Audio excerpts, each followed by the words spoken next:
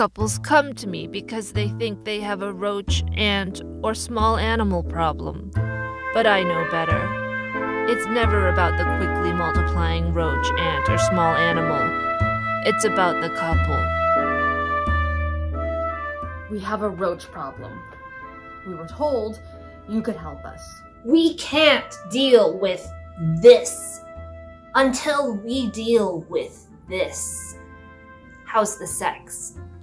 I have two loves, exterminating and helping couples reconnect. Actually, I don't love exterminating. Showtime was like, your couples therapy show needs a better hook.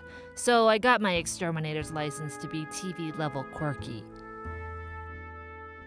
Was your father a cockroach? No. But he did cheat on your mom. No. How's the sex? We have bed bugs, so we've been sleeping in our car. Sometimes we manifest problems because we think we don't deserve good things. It's literal bed bugs everywhere. Maybe you resent each other.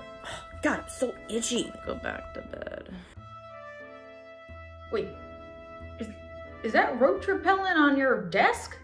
How does that make you feel? Can we have it?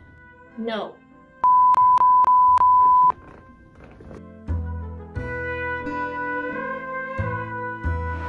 Are you afraid of opening up? I'm afraid of the murder hornets.